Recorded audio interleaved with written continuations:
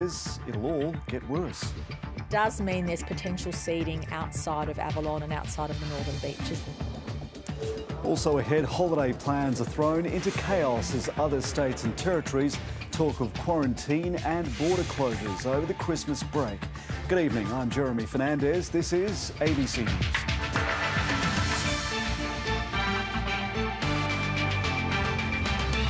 A boost for aged care. Responsibility for the sector is elevated to the top levels of the federal government.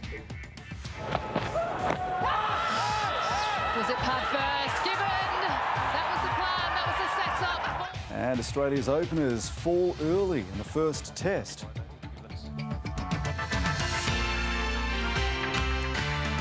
Well, tonight it's not just Sydney on edge, but the entire country.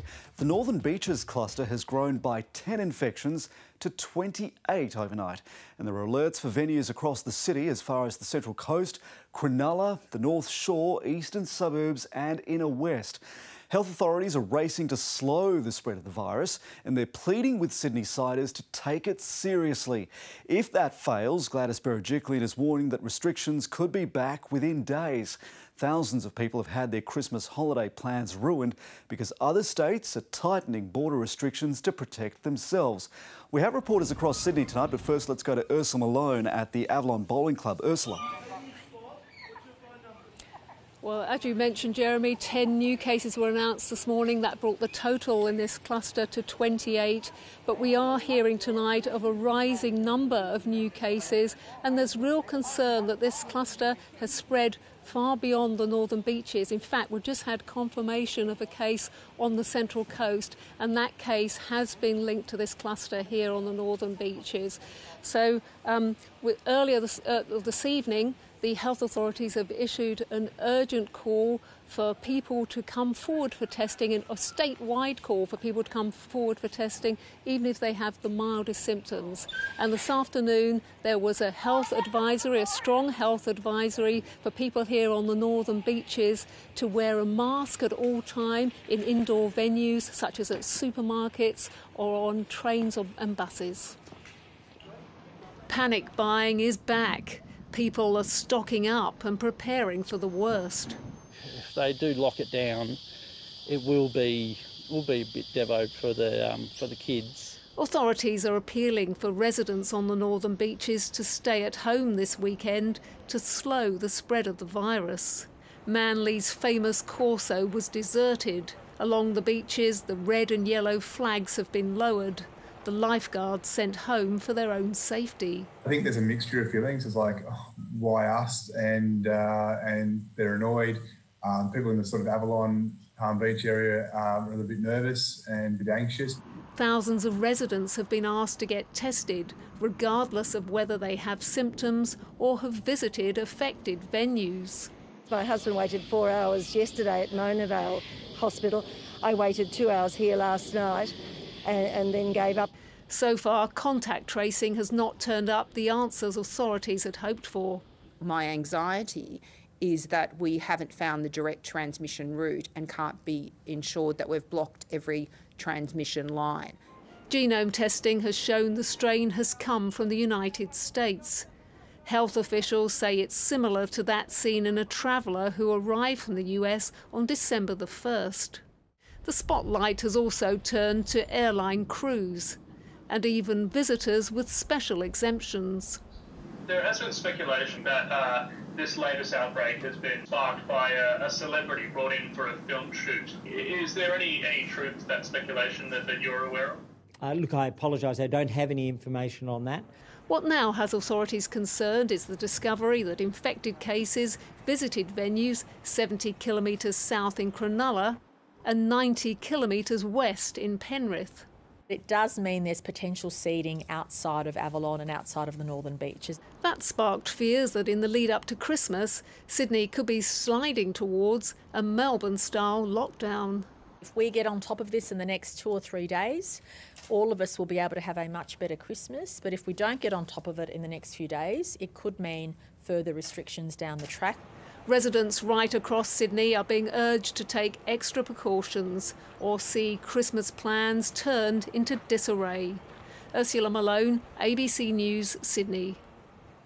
And Rani Hayman's outside one of the many testing clinics in Avalon where there have been, again, some long lines, long waits. Rani, how's it looking there tonight? That's right, Jeremy. So I'm here at the Avalon Recreation Centre, where, as you can see behind me, there is quite a long line.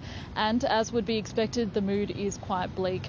People here have shared feelings of frustration, disappointment, anger and sadness at cancelled Christmas plans in the week to come. I spoke to one woman who said she was meant to fly to Melbourne to see family there, but 2 of her children are now in isolation, so those plans are no longer happening. And that was really a recurring theme here as I spoke to people. But what we do know is that these people here have said that this is the only thing that they can do to take any kind of control of what's going on in Sydney at the moment. Coming and getting tested is the right thing to do, and that's what they're here to do. Rani Hayman in Avalon.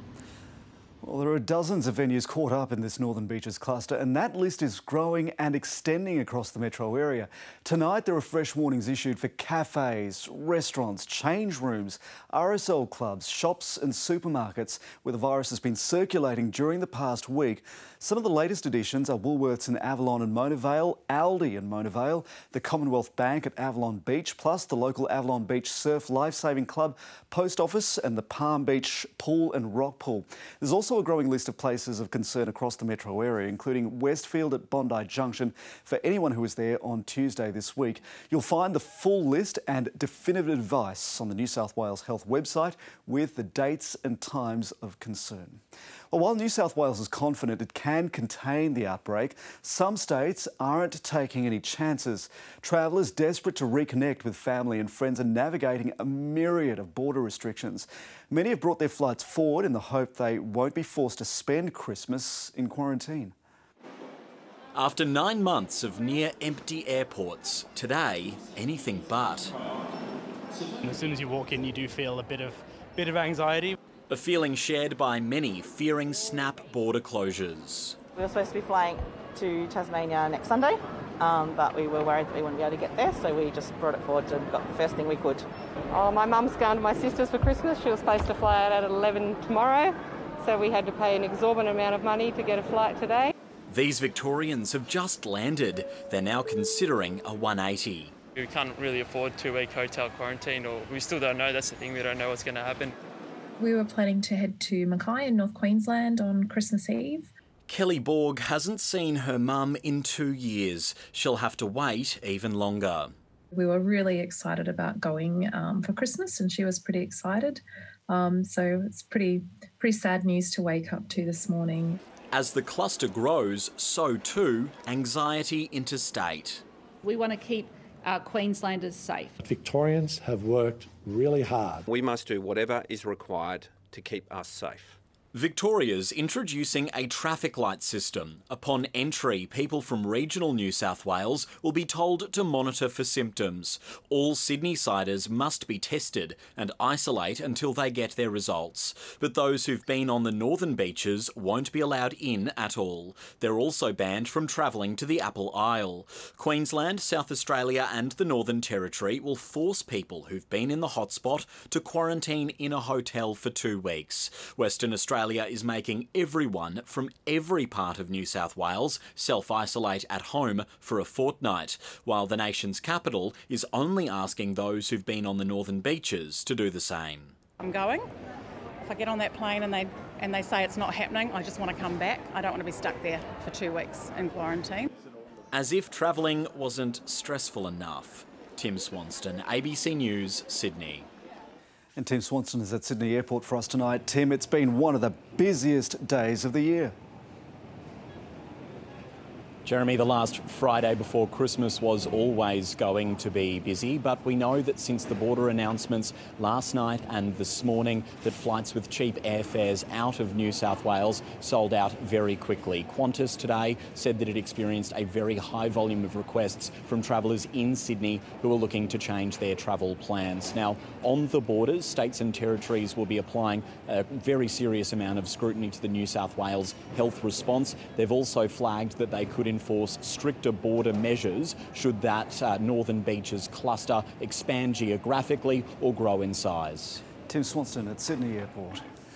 Well, one of the chinks in Australia's armour during the pandemic is international aircrew. More than a dozen South American crew members have been fined for breaching self-isolation orders in Sydney. New South Wales is tightening the rules, so pilots and cabin crew must stay in heavily guarded hotels during their layovers. The race is on to find patient zero, but they may have already left the country. Up to 3,000 international crew fly into Sydney every week, some from the world's worst COVID hotspots. So far, the crews have been told to isolate in their hotels, but they're not guarded by police, and some staff are breaking the rules. It's the breach of the guidelines that's the problem. It's not the actual guidelines themselves, it's people unfortunately doing the wrong thing. A LATAM crew was busted doing just that 3 weeks ago. The 13 South American crew members were supposed to stay in their hotel rooms at Mascot, but instead they visited nearby venues. Each has been fined $1,000. While the breach isn't believed to be responsible for any local cases, the Premier fears it could have been disastrous. It's about us shutting the door on every risk factor that we can see, and that's why from Tuesday the system will not only rely on people's goodwill and compliance, but it will literally be policed. I think this is an important step. It's a balanced step. The Health Minister is yet to confirm what rules might change for Australian-based pilots and cabin crew who are allowed to self-isolate at home when they return from overseas. One of the issues that we're looking at is possibly requiring them to be tested before they go to their home. It's been a long 8 months for our cabin crew and what they've had to put up with. A decision is expected in the coming days. James Carmody, ABC News, Sydney. And for the latest on the outbreak, you can keep up to date on the ABC News website and ABC News channel. Police are treating the double murder of an elderly couple in Brisbane as an act of terrorism. The only suspect is dead, shot by police on the Logan motorway during a confrontation yesterday morning. The man's father denies his son had terrorist links, but says he needed help. A sombre procession in the midst of a shocking suburban tragedy. Zoe and Morris Antill were both in their mid-80s and yesterday were found murdered in their home on Brisbane's south side. We are treating this matter as a terrorism event. The suspect, 22-year-old Raghi Abdi. Dashcam footage captured his final moments Thursday morning. He was fatally shot by police after officers say he threatened them with a knife on the Logan motorway. His link to the elderly couple and alleged motive isn't known. Until we can establish a connection, then yes, we would look at it as a random. Abdi had previously been the subject of a counter-terrorism investigation. He was arrested last year at the Brisbane airport. The information that was available to us was he was intending to travel to Somalia to seek to join and fight with Al-Shabaab. He wasn't charged but was on bail for other minor offences. Police say he cut off his GPS tracking device on Wednesday. Detectives are now trying to piece together what happened in the hours that followed. Linking the deaths of this elderly couple to terrorism is premature, especially in absence of any solid evidence in public domain. Police have been door-knocking homes around the neighbourhood. If you have family living in that Parkinson area, it would be a good time to check in on them and make sure that they're okay. Residents in this quiet suburban street say they feel shocked and uneasy by what's unfolded here. They've described the Antills as a beautiful, innocent couple and much-loved neighbours. Mohammed Abdi says his son was going through an identity and mental health crisis but didn't have terrorist links. My son needed help when he was there, and the help he got was to get shot. Police say there's no ongoing threat to the community. Lily Nothling, ABC News, Brisbane. The Prime Minister has announced a small but important ministerial reshuffle, elevating aged care into Cabinet and giving Dan Tehan the job of repairing trade relations with China. Scott Morrison has put the emphasis on stability in the midst of a recession recovery and a health crisis that's far from over. Here's political reporter Jane Norman. High hopes of a COVID-free Christmas derailed. We've dealt with this before, we'll deal with it again. Fresh outbreaks reminding us all that this pandemic isn't over. In a time of great uncertainty, Stability and consistency is very much what is needed. Unveiling his third ministry, Scott Morrison's opted for a minimal reshuffle, triggered by the retirement of Matthias Cormann. I won't be back. With Simon Birmingham already in the key finance portfolio, Dan Tehan steps up into trade. A former diplomat, he'll need to draw on those skills and more to repair Australia's fraught relationship with China. Fellow Victorian Alan Tudge replaces him in education. Helping younger Australians navigate challenges in a rapidly changing world. Ahead of the release of the Aged Care Royal Commission's final report, the Prime Minister's elevated the portfolio into Cabinet. Health Minister Greg Hunt will take on the extra role. Richard Colbeck remains in the ministry, but with reduced responsibilities. How many residents of aged care facilities have passed away from COVID-19? I'll just have to look up my latest report, Chair. The minister copped criticism for his handling of aged care during the COVID crisis, but his leader denies it's a demotion. This is about more focus on aged care, not less, and that's all it's about. Assistant Ministers Jane Hume and Zed Selja have been promoted, while two new faces join the Outer Ministry, Andrew Hastie and Amanda Stoker. So the team the Prime Minister presents to the Governor-General next week will be almost identical to the one sworn in after Scott Morrison's miracle win last year. Putting a premium on stability, save for a shock resignation or retirement, it's likely this will be the ministry he takes to the next election. Before then, he's planning on taking some time off in January with his family, this time promising to tell us when. Can I wish you all a very, very Merry Christmas? The new year can't come soon enough. Jane Norman, ABC News, Canberra. Tropical cyclone Yasa has killed at least 2 people in Fiji, including a 3-month-old baby. The cyclone was in the highest category, 5, when it hit land last night. Fijian authorities say thousands of people are still in evacuation centres, and it's estimated the damage bill will run into the hundreds of millions of dollars. In this home in Savu Savu, 6 families sheltered together, singing to keep their spirits up as the storm raged outside. Elsewhere, thousands gathered in evacuation centres as Cyclone Yasa made landfall in Fiji. The weather changed. There was heavy rain and the wind started to get stronger. And that's when the house started to felt shaky. That's when Sateri Wing took her 4 children to a nearby evacuation centre. I was afraid for my kids in terms of safety. More than 93,000 Fijians found themselves in the direct path of the storm. I can confirm, as of this morning, we now have 2 fatalities. A 3-month-old baby and a 45-year-old man have been killed, and there are warnings the number of deaths will likely rise. The Category 5 cyclone brought winds of up to 345 kilometres per hour as it tore through Fiji's second biggest island, Vanuatu. It's now been downgraded to a Category 3 cyclone as it heads towards Tonga. Fiji's Prime Minister has blamed climate change for an increase in storm severity in the region. He says recovery efforts are already starting. Clearing roads, restoring critical infrastructure and services, re-establishing communications with severely affected areas, and coordinating support from our development partners. But reaching the people most in need may take some time. If you are impacted, help is on the way. Rest assured, we will reach you with relief. Hundreds of buildings have been destroyed, but the full extent of the damage likely won't be known for days. Natalie Whiting, ABC News.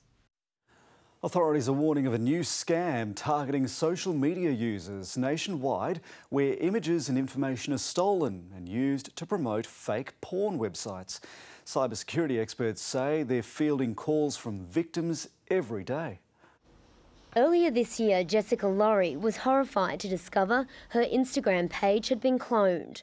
The fake account promoting a website offering explicit content for a fee. I just instantly felt sick. These are my photos and my family and my information. It had stories on it, very graphic images with things blotted out. Dental student Stacey Madden faced a similar ordeal. A fake account using her details had already attracted more than 150 followers. One of my major concerns, probably being able to find a job after this if it was to escalate. Everyone judging or thinking that it actually is me when it wasn't. They followed all my friends and all my family. This account that looked exactly like me but with OnlyFans had just suddenly popped up and started following them. Start here and then Experts warn the scam is targeting victims nationwide. One common methodology is, baiting or having an image there that people want to click on, take them to a website that might be malicious so that the criminals can harvest their information. Even when reported, getting the accounts taken down can be arduous. It would be weeks or months in between where someone would send me it. It got exhausting because over time I was like, oh, not again, it's not taken down. It's not uncommon for us to have people say that they've actually reported abuse over 100 times and are still waiting for action to be taken. I think there's a question to ask the social media companies as to how they can better improve. When contacted by the ABC, an Instagram spokesperson said the platform had a specialised team dedicated to finding and blocking impersonation scams. It says it works to remove accounts that violates its rules when found or reported to them.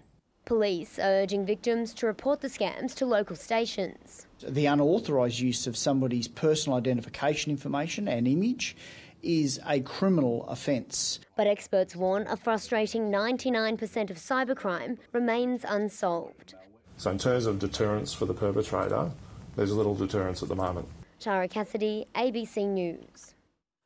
After an extraordinary school year, Year 12 students today received their final results. Many woke up to their HSC scores, which were delivered via text message at 6 a.m.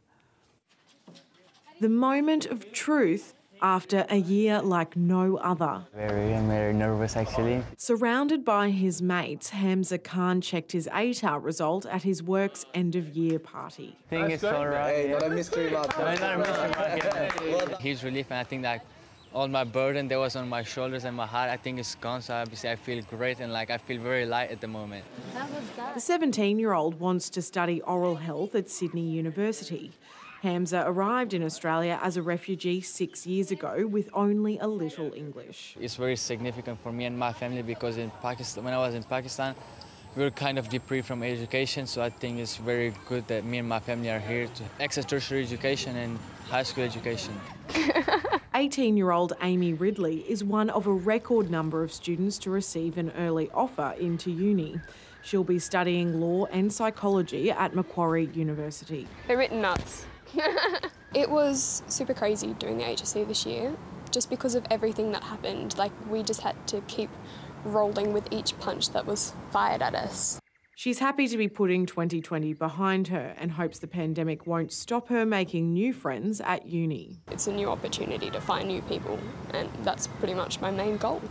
This group of Newcastle students came together one last time to celebrate their results. It was like a roller coaster. You have ups and obviously downs with pandemic, but I think it made the relief of getting the ATAR.